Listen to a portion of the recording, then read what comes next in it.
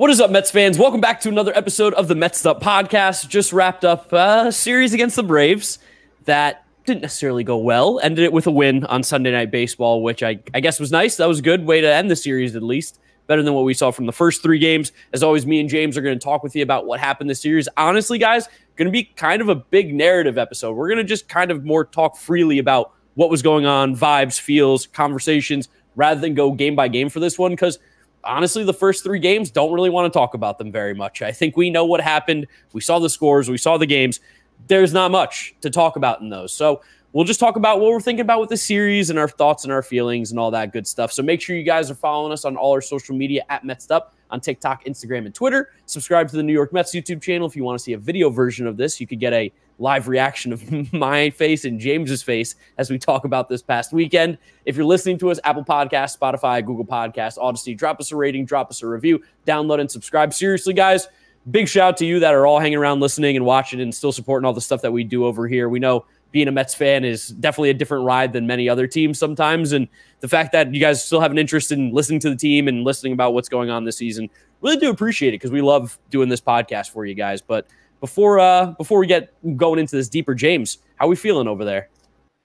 I mean, you know how I'm feeling. This was a more difficult weekend than most to be a Mets fan. It's been a taxing couple of days. We spent the whole day together yesterday with a bunch of friends hanging around Brooklyn, and we just happened to hang out with friends of friends who are all from the greater Atlanta area, and just having people who don't care about baseball being like, "We beat y'all 21-3 today." I was like, "Don't want to hear that." Yeah, I wish you didn't say that. It's been okay Sunday though. Like it's pain. It was a hard weekend, Mets world. Yeah, I was at the game with my parents. The game one of the doubleheader. When we left early because it started pouring raining, and it was 10-0 at the time. Little did we know that was going to be half of the runs that were scored in that game. Just not a pretty one, not a great one. And that was kind of just the vibe for the entire series. Like I do get that they won Game 4 on Sunday Night Baseball. Kodai Senga on the mound pitched pretty well. We'll talk about him in a little bit, but the whole vibe of this series was very different, very not what I was hoping for when the season started. Like even talking to my dad because he got the 20 game pack this year. And he was like, I know I wasn't going to go to all these games this weekend. He's like, but I had 3 of these 4 Braves games on the 20-game pack, like lined up, ready to go. He was like, I was excited. Like this was supposed to be like the series of the year between the Mets and the Braves. And it was, I mean, for lack of a better term, a bit of a stinker.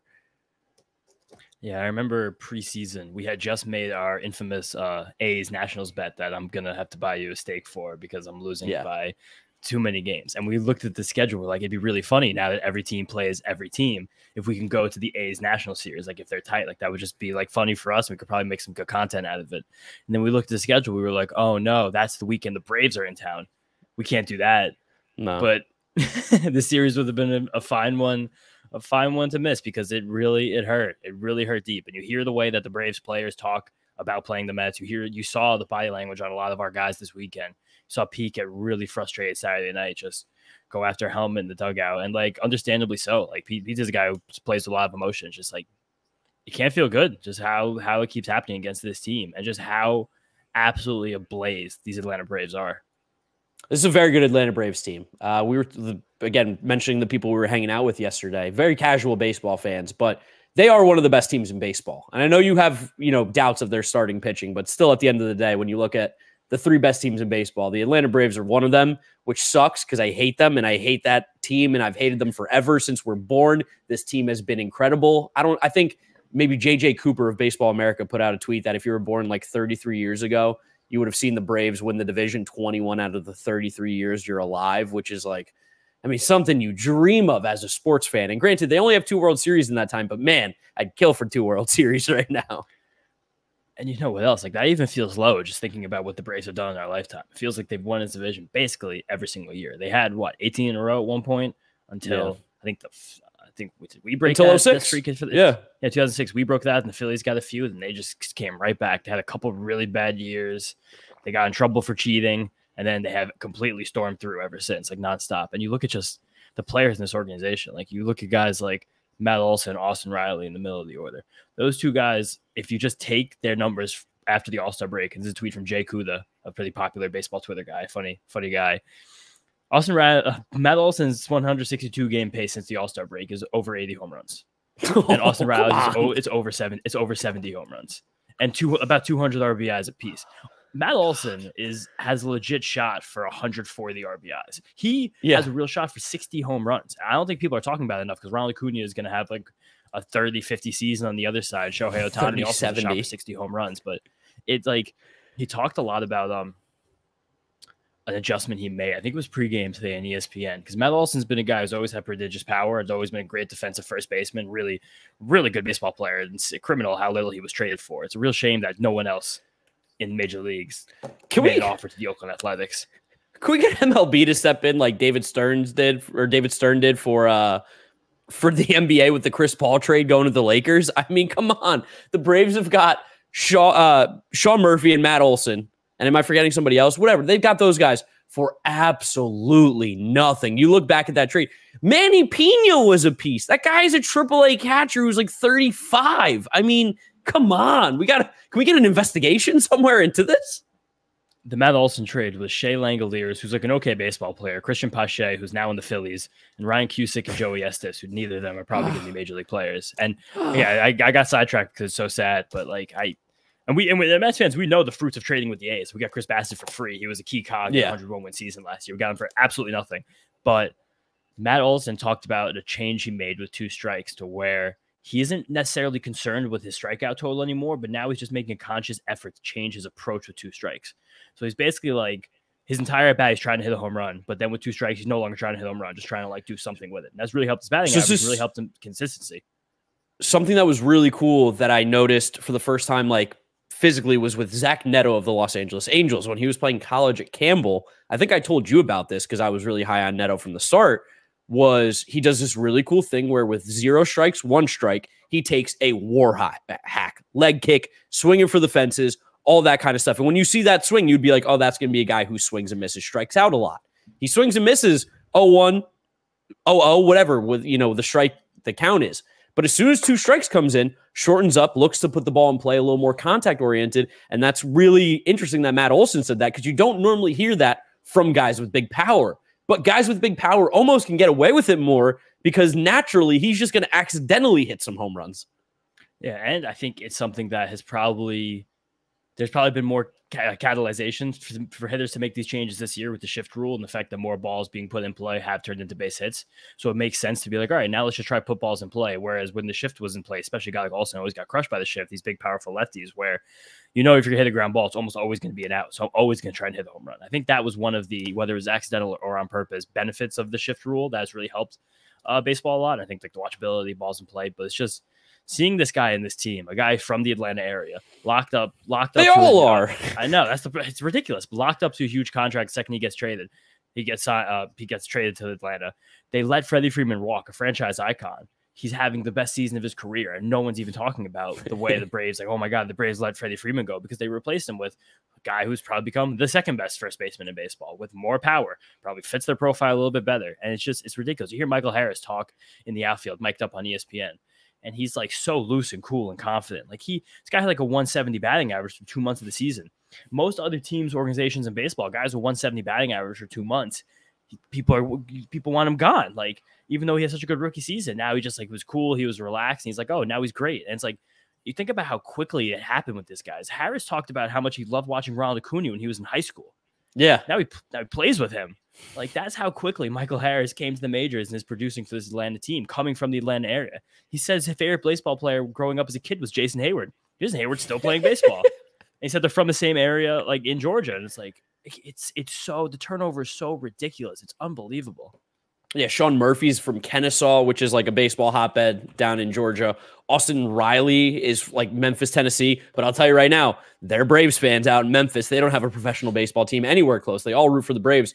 Like, their ability to just have this homegrown talent. And I will say this, the Mets have been very good at developing homegrown talent hitters. We know this. We've had Nimmo, Alonso, McNeil. I mean, even talking about guys that aren't on the team now, like Conforto, guys that came through the organization and have been successful. But the ability to keep them on the team, keep them at such a cheap price, that's what makes the Braves so effective in what they've done. Because as much as I love to call Ozzie Albies the most overrated player in baseball, he's so good. He's a very, very good baseball player. But the fact that they pay him what, like $4 million a year, and Ronald Acuna makes like 10 or whatever it is, like that's the value is out of control. I have a fun trivia question for you. Guess, 2-part question.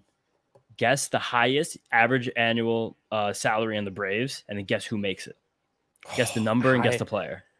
Okay, so highest average annual salary. I'm gonna go with Marcell Ozuna. No, it's not Ozuna. Okay. He's actually 5th. Wow, 5th. Okay, so is it gonna be? It'll probably be a pitch. Is it Raisel Iglesias? No, he's 4th. Oh, okay. Who's the highest paid? It's Olsen. Okay, all right. I was trying to think like outside the box more than that. Him and Morton are basically the same though, separated by $1 million. And then Acuna, Iglesias, Ozuna. That's the top. Yeah. That's the 5 highest paid players in the Atlanta Braves, team with the best record in baseball. Also makes like $22 million a year. Like doesn't even really. The highest paid player in the Atlanta Braves makes $21 million a year. It's unbelievable. It's the Jesse Pinkman meme over and over again. How can they keep getting away with this? And it's not like they find like these guys for like great value. It's not like you signed a Tommy Pham in the offseason for like $3-4 million. These were established great players that for some reason are free. I mean, the Olsen thing, he's not really free because the first baseman contracts in baseball are just suppressed. Like we've kind of seen that around the league, especially even Freddie Freeman. Freddie Freeman's going to be one of the greatest first basemen of all time. He's having an unbelievable season right now. He's hitting about 330 with like 20 homers. I don't even think he makes 30 million. He might make about 30 million, but it's a very short contract. This Olsen deal is long. He's making 20 million per, and he already came in as one of the best first basemen in baseball. But the fact that Acuna is going to be one of the most valuable players of our lifetime, he's making 15, 17, 20 million dollars a year. It's ridiculous. Austin Riley, marquee third baseman, signed the contract when he was already an all-star. He's making 15 going up to $25 million a year. Albies makes no money. Ozzy Albies makes pennies dollar. Ozzy Albies makes hockey, NHL money. Shout out John, not here for this episode. It's unbelievable what's going on. But then you kind of listen to these guys talk, and you see the way they play, you see the way they interact with each other, and you see the way their coaches interact with them. And it reminds me of a quote that Kyle Boddy had on Twitter or on a podcast. I forgot where I heard it, but it was kind of recently, where a lot of these teams who like kind of start these new regimes, and I think the Orioles are a pretty good example of this, where it's like no matter what answers you have, no matter what algorithm you have, no matter what training methods you have, developmental methods you have, the most important thing in place for these ball clubs is always culture.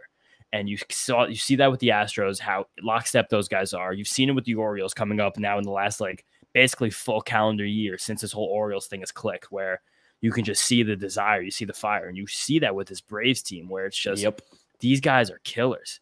They don't care about anything except winning these baseball games, and they love doing it against the Mets. They were up like 15 runs on Saturday afternoon, and Ron Washington's doing these crazy defensive shifts, like clapping in guys' faces, like yelling at them, and they're like chomping at the bit to score the 20th run against the Mets in a game that we all just wanted to end more than anything in the world. Yeah, the Braves are dogs. I mean, again, I hate this team with all my guts in the world. I hate the organization. I hate everything about Atlanta. I hate the colors. Yeah, everything. They suck. I hate them so much. But damn, I respect the hell out of them. I mean, just like you said, the ability to simply all be under the same thought process. Like, I want to win. We're going to win. We're not just going to win too. We're going to crush you. We want to embarrass you. We want it to hurt the way that we beat you. And unfortunately, we did see that again, like we said in game 1 of the doubleheader. That one hurt a little bit. That one stung a little more than the other losses. But that's something that I think not only like the Mets, but all teams in baseball should strive for, is like not only just be the best and make sure everybody knows you're the best. You want to be obnoxiously the best. And honestly, I think that's the best way I can describe the Braves. Obnoxiously good. And that comes from the Astros school of thought, I feel like, where they're coming out there to ball. Like like the Dodgers, I feel like everyone kind of talks about the Dodgers, the marquee organization, and they definitely all have all the systems and the practices in place. Like how Bobby said, like the algorithms, all the strategies, the methods, but they as an organization, they kind of lack that dog a little bit. And we've kind of seen that time and time again, where like we're talking about this Braves team. Like they really, again, I'm knocking on all the wood in the world here. They really haven't been the most successful postseason team in a while. They won that World Series. They're probably going to win this one. I'm just saying that because you guys know I like to say things. I talked about how great the weather was in August. What a bad weekend for weather. Rained like crazy. Rain and humidity really, really killed the whole weekend. It's my bad on that one, guys. But it's like you just see this like tenacity in them. And again, they had an incredibly disappointing playoff loss to the Phillies last year after they won their World Series against the Mets in the end of the regular season. And they acted like it too. But these guys relish in beating the Mets. Ozzy Albies had a quote, which you shared with me. You should pull up again to talk about right now. And then Matt also had some comments on on Pardon My Take last week, but it's like these guys really want to beat the Mets. Yeah, so Ozzy Albies said yesterday, I'm trying to find the quote. Where'd it go? Hello? Where's this quote at? Sorry, guys. This is great podcasting. Okay, here he goes. This is from Justin Toscano, who I believe used to be an old Mets beat writer as well. Ozzy Albies on how much pleasure the Braves take in beating the Mets. A lot of pleasure, of course, because they always say they're going to beat us. That's all I can say. I won't say much. Which, I mean, you can read between the lines. You know what he's saying. He's like, they say they're going to beat us. Whether he's talking about the players, the fans, whatever it is. I think it's just the idea that like the Mets think that they're going to beat us and they just haven't done it yet. And they love to make sure that we aren't. And that, to me, like we have no idea what's going on inside the Mets like clubhouse or whatever. That's poster board material. That's bulletin board material. Like put that up there and it's like this is the guy we want to bury now because like he's not only he's taking his shots respectfully and I think it's like good. I want there to be a little bit of a rivalry because right now there kind of isn't. But it's like, man, play with a chip on your shoulder like that. I just respect it. You really do respect it. And ESPN flashed the graphic. And again, we're just like sticking the knife and really twisting it now with all of us. But we're living this. And you guys listen to this podcast. You probably do like this a little bit too, because we're going to talk about this. Since the Mets were 10 games up in the division last year on June 1st, which is a comment I'm going to get back to in a little bit, the Braves are over 33 games ahead of them. Which is insane. They're like one. I think it was 152 and 74 since that time, which is like you look at that and it doesn't. And the Mets are, I think, even after still with the amazing second half they had last year, I think they're 119 and 109 since then, which is like it's crazy. It's really crazy for a team to put together this kind of stretch of baseball, this like full 14, 15 months where they only have one player making more than $20 million in the entire roster and is littered with all-stars, proven commodity all-stars. I mean, shout out your boy Alex Anthopoulos with his Greek voodoo magic, but like to put this together. But I want to use that date because there was comments that Matt Olson made on the biggest sports podcast on earth, Pardon My Take, this week, where they were asking him a lot about Mets stuff. And he basically said, like, they started the conversation with the guy that we don't like, that we don't really support at all. He's crazy and he screams and he's overweight. You know who it is. You guys know who he is. And basically they prefaced like, do you guys watch his videos? Haha. They were like, yeah, like a lot of times when we beat them, we like some guys like to watch the videos and be funny about it. But it's like, we understand that's like a character. The thing that really got to us, he said, I'm you know, you guys could go back listen to the interview. I'm paraphrasing here, but. And he didn't even know the guy's name. And I'm not going to use the guy's name either because I don't want to embolden him. But Mark and I were tweeting about him a lot this weekend. He had some comments that we, especially as people who are with the Mets here, will not dignify in any way about a player in the team. He said that when that bald guy on TV, who you guys know I'm talking about now, said the division was over last year on June 1st, that really got to us. And we were like, okay, they think it's over. It's not over. Yeah. And to hear the best, right? Basically the best player, I guess, second best player on your main rival say that the team, the locker room was galvanized and motivated by something that an imbecile said on television is so enraging because it's like, damn, like finding that motivation there from something that the Mets players didn't even do. And he also made comments, and we guys remember this last year, William Contreras was playing Narcos as his walk-up song. He said, yeah, the Mets really love those little trumpets for Edwin Diaz, like really taking a shot at the fanfare around the trumpets. And it's like, these guys wake up and go to bed hating us, wanting to hurt us. They do. They hate the Mets and they want to beat the Mets. And they really have a complex now after the way last season ended and the way the season has gone. And it's really frustrating. But right now, this is just where we're at, and it sucks. Yeah, it sucks big time. And I really wish that bald-headed guy never said anything. I really wish. I mean, like the day he did it, me and you both were like, what are we doing? What are we doing? It's June. Like we've known what the Mets have done in September, back in 10 years ago or so, or I guess 12, 13 years ago now. But like, yeah, like you said, June. It was June 1st. And a little also behind the scenes for you guys. That was just before we began doing this podcast officially with the Mets. And we had a field day with those comments. We said a lot of things about those comments. And you guys probably go back and listen to that. You could probably infer what we were talking about. But to hear a player on another team over a year later, remember that moment that basically changed the direction, I want to say, kind of this franchise in the last 18 months of Major League Baseball. Hurts. Really hurts. Something outside of the team, outside of the control, made such an impact. But it also, I think, like, again, I hate the Braves, but this is something to like keep in mind when you're looking at the team and everybody moving forward. Is like, these are things that hopefully like we can someday say that we're doing as well. Like that the Mets are playing this 18, 24-month stretch of 100-plus win baseball, that they're smoking their rivals. They're crushing it. They're just beating the living hell out of teams and just destroying them. And there was a point last year where it was like that. Things at the beginning of the year started off fantastic up to June 1st. I mean, even through June 1st for a while, things were incredible. Yeah, the team played. I said we took 4 or 5 from the Braves this exact weekend, this exact same time last year, and it really felt like, yeah, we got them. And then we went down there, we had tough fought series, and we went down there a second time, and it was like, oh man. But I don't know, this Mets team, like, you could feel it all weekend. Like, there's anger, there's frustration, it's upsetting, and you could feel it. And something happened last September. I don't know where it came from. It's just been like that ever since.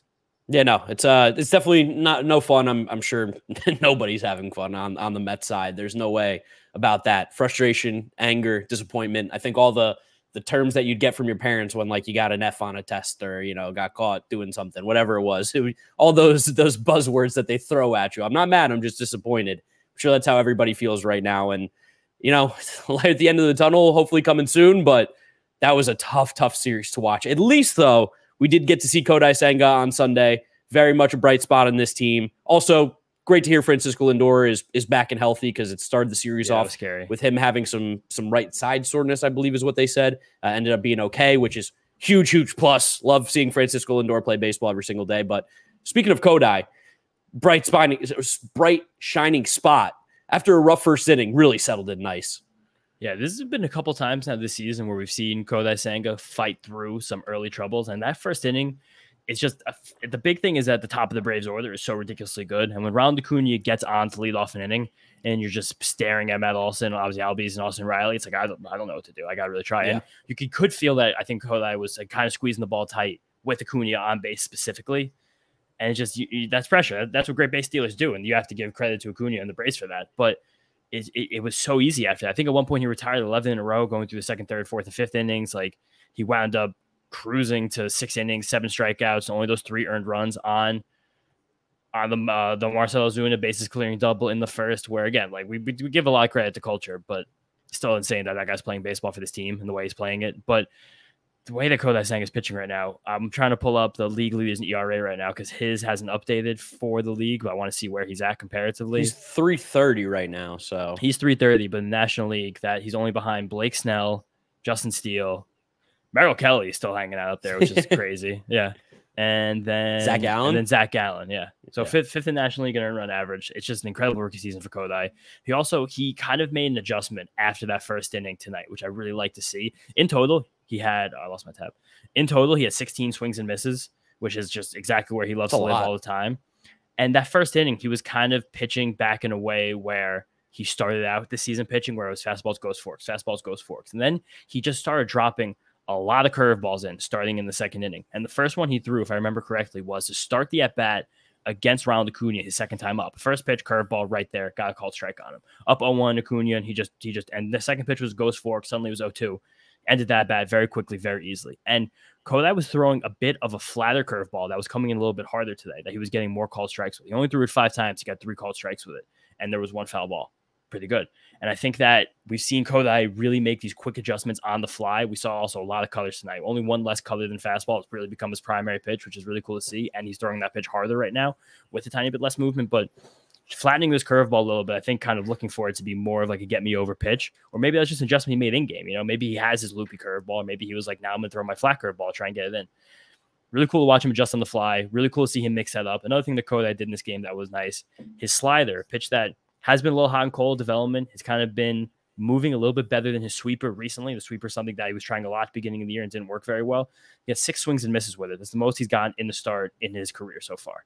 And the first time he's even gotten 5 since May 30th. And the otherwise, besides 1 start with 5 whiffs tonight, Sunday night with 6 whiffs, he's never gotten more than 2 in any start as a Met. So yeah, really interesting to see him work on that weapon. I think that could be something he's going to use going forward. Besides the just sheer ability that Kodai Senga has, I think we now know very much has the chops to cut it as a pitcher in the majors right now, based on what we've seen. He's looked great, but he's very cerebral. He's always thinking, like you said, that ability to make the adjustments on the fly is something that you hear from. Granted, Kodai is a veteran of pitching professionally, obviously, because he had the career in Japan. but making that adjustment while also being in Major League Baseball, learning, how the game's played over here comparatively to how it was in Japan. That's something that you hear like some of the great pitchers in the game talk about. Like, okay, I realized this pitch isn't working for me today, so I scrapped it. I went to another one. Like, that growth that we've seen from Kodai alone is just so encouraging for his career. And just how quickly he's getting better and how easily he's able to stack these adjustments one on top of the other and like keep things moving forward. It's been such a pleasure to watch him. I really, really enjoy Kodai. He's been a massive bright spot for this team the entire year and major win for the front office, just having this guy locked up. Really love watching him. But it was kind of the extent of the excitement in this series. The offense did click a little bit. We had a nice big inning, 6-run inning on Sunday Night Baseball. Nice to hear David Cohn talk about it too. David Cohn's a great analyst. It's really good to hear him talk about teams without the shackles of Michael Kay and being able to speak freely. But series was a tough one, guys. It was a really tough one. Yeah, gotta give a shout out to Jeff McNeil too. He's been hot recently since August 5th. He's hitting like 340 or 350 with another 3 for 5 tonight. Someone who, I know the season's getting a little late now and gotta be realistic here. It's not looking great, but good to see him swinging the bat better as we get, later on in the season, because he has had a bit of a disappointing season based on where we know Jeff can be and what kind of player he is. So happy to see him swinging the bat well. Again, 3 for 5. I'm not going to say that he's doing anything in particular right now because I'm not doing that to Jeff. He's our boy, but he's playing really good baseball. Take a look at his stats. Take a look at the game logs. That's all I'll say.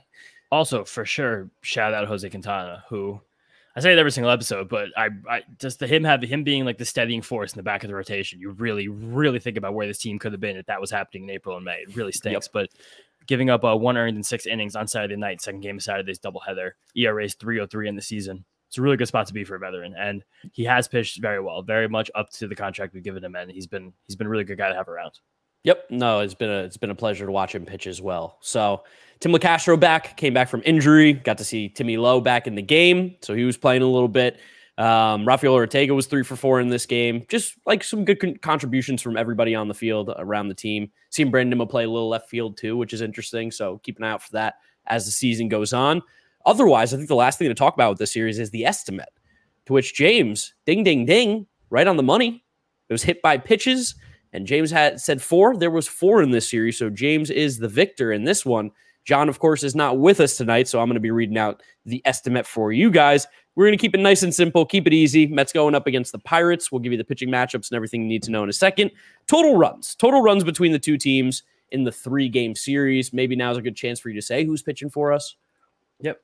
We have Monday evening, 7:10, Carlos Carrasco versus Pirates prospect Quinn Priester. Tuesday, also 7:10, battle of lefties over here, David Peterson versus Bailey Falter. And then Wednesday afternoon, 1 o'clock, Tyler McGill versus Johan Oviedo. Okay, so total runs scored. I'm going to go with... There could be some runs this series. Yeah, I'm going... I got a number. I got my number.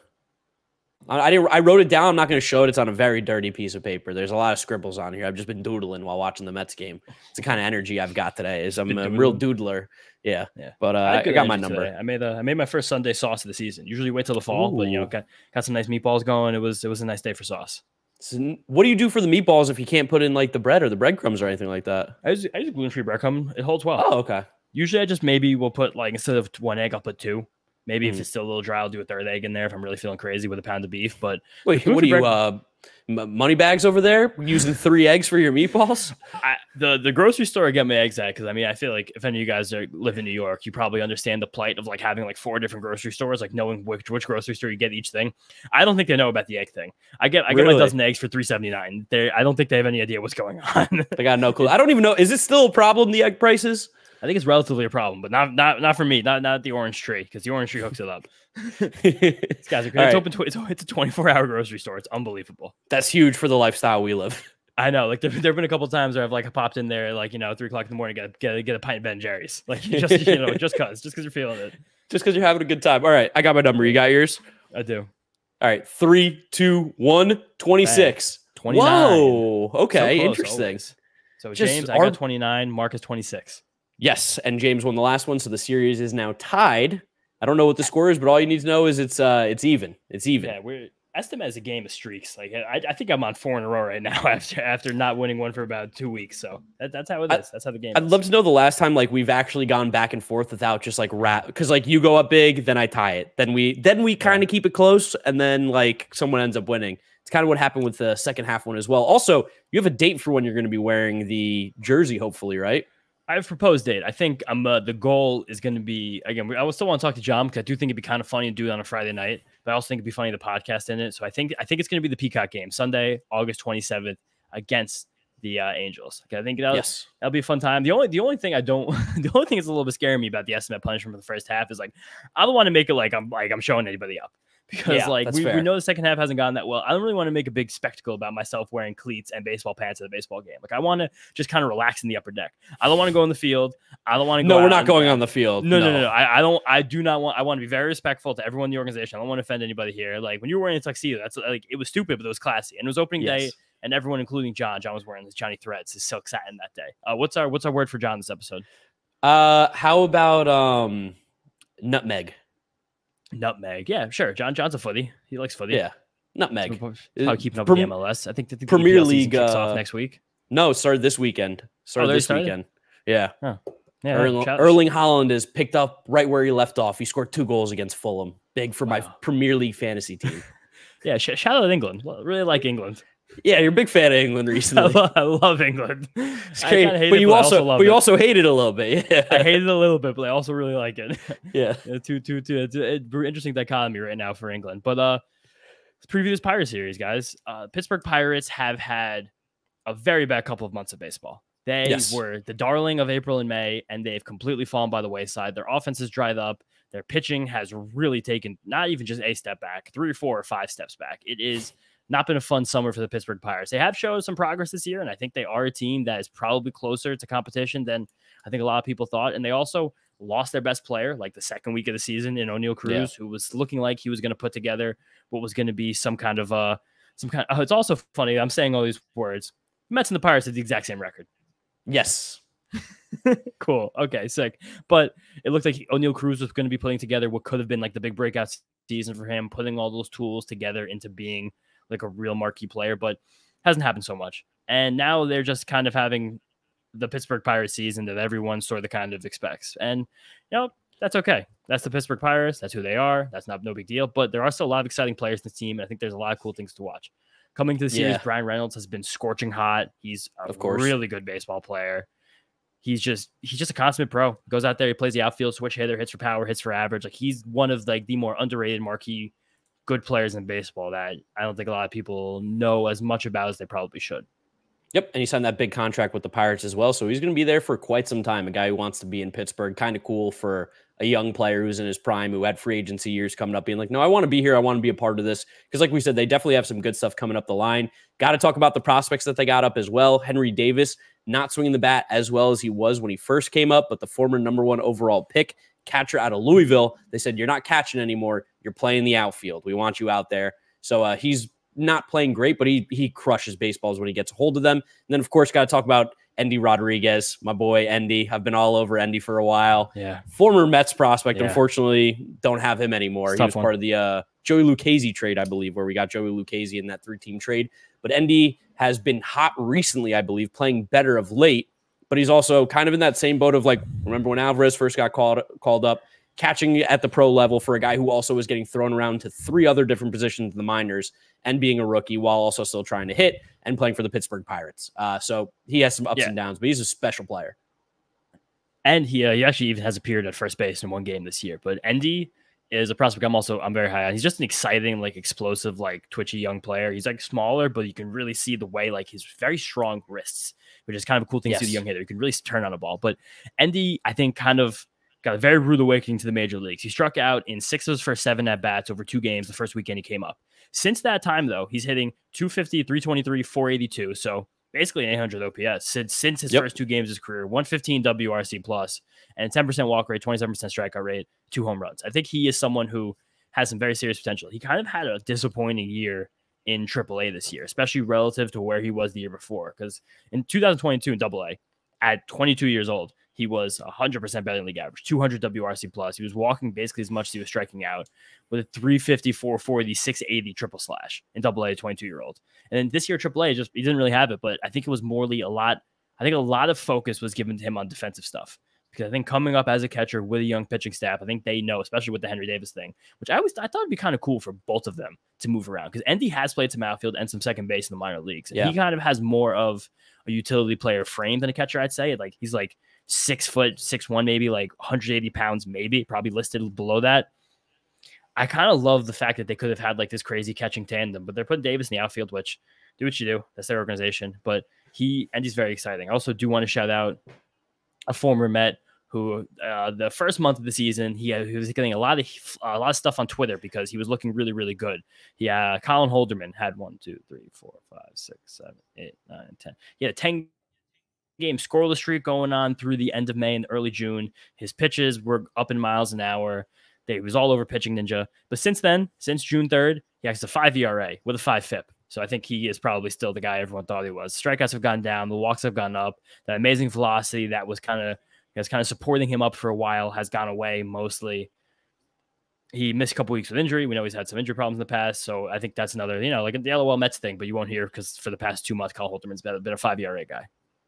Yeah, and of course, shout out your boy Dave Bednar. Are we gonna get to meet Dave this weekend? Or this week? I'm intending to. What's wrong? Yeah, I'm gonna shoot my buddy Ross a text tomorrow. I'll be like, hey, tell Dave to look out for me on the field because I would really like to say hi and get that picture. Dave Bednar he's a hell of a guy. He's just a lot of times you meet some of these athletes. I feel like every guy we've met, especially every guy in the Mets, has been incredibly kind, gracious, awesome, grateful to us. But yeah, some players in other sports, and like I met players in other teams before. Like one guy I met, Jordan Hicks.